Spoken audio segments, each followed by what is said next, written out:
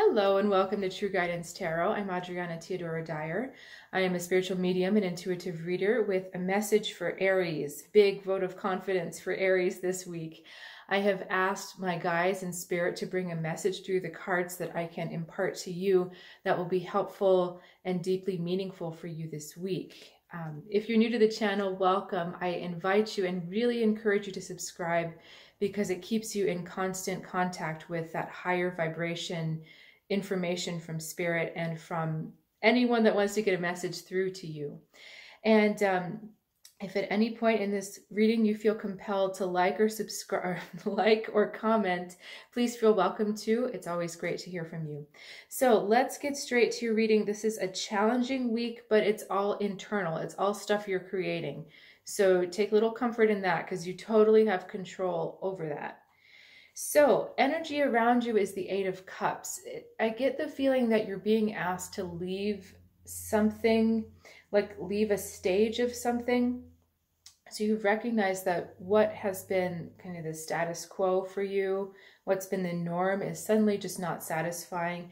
And you realize that you have to leave because there's a bigger direction for you, a better direction for you. And I do feel like this is work more than I feel like it's relationships. It's also just something within yourself. Like I said, this reading is really about you this week. It's not so much about the things in your environment. So you're realizing, okay, I need to leave. There's a lot of things that I need to let go of. There's a lot of places that I need to just be done with. Again, internal, spiritual places I need to be done with. And there's a worry. You've got a worry, the Nine of Swords. You're not sure you can get back off the ground. The imagery is so interesting here. So she's diving to the bottom of the ocean. And he's on the ground, but you notice he's got wings and he should be up in the sky. So it's like you've got all the way down to the bottom and you're like, oh my God. And you come back like halfway and you're like, I can't get back up to where I was supposed to be flying again. So there's a lot of self-doubt going on. And you're just not sure if you have what it takes to get to that flying level again, where you were flying and doing well and soaring and just getting the things done. So it's almost... it's like the energy stops for you this week, which is so weird for an Aries because you're usually just on the go, go, go. But this internal doubt is just holding you down. And doubt is a problem for a lot of us right now. That's with the planets and et cetera, et cetera. But for you especially, you're being really affected by this. So your advice, I love your advice. We've got the Six of Cups, the Sun, and then the Eight of Swords. And they're telling me to read this card much differently than I've ever read it in the past. And it's actually a little bit, it's not so bad. First of all, the message of this spread here is lighten up. These two cards, this is literally light, right? It's the sun, the friggin' sun, lighten up. And this is the Six of Cups, which is childhood innocence and purity, and things weren't so bad as a child, right? So it's just trying to get you to stop being so heavy and so drawn down and so grounded, like you can't move, not grounded like you're stable, but grounded like stuck. Because these cards are so heavy, and this is just saying, come on, lighten up, lighten up.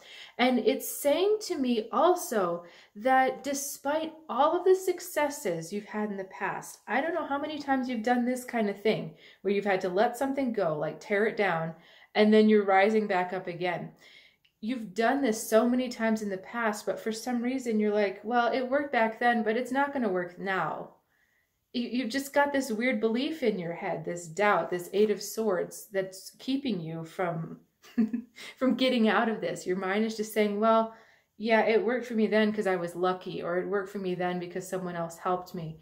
But the thing is all those successes that you've had in the past, all those different successes, the one constant, the one common denominator is the person looking at this video right now. It was you.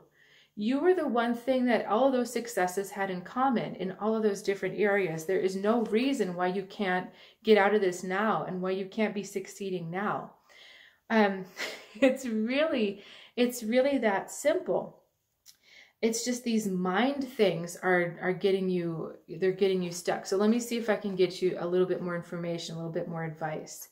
So just give me a second.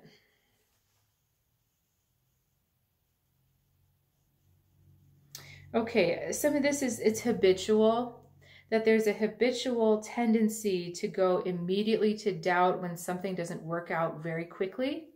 So there's some impatience there.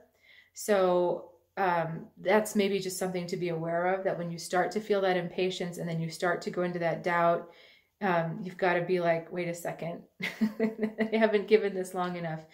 But it's like the emotions are getting involved before the rational thinking mind can talk to you.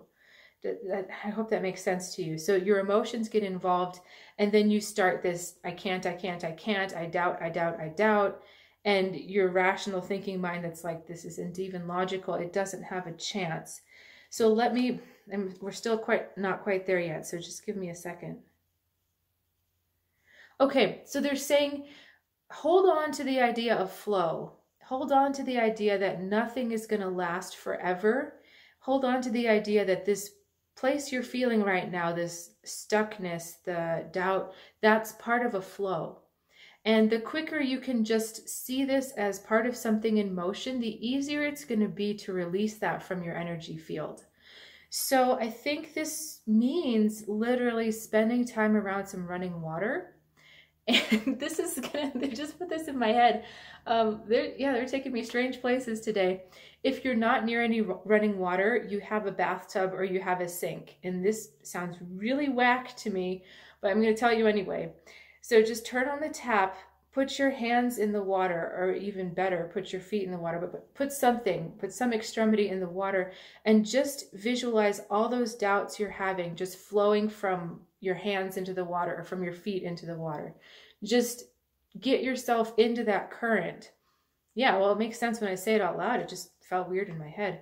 So you really have to tune into that energy of flow. And if you're by running water, great. Spend a lot of time there just quiet by yourself, listening and connecting with that energy of movement.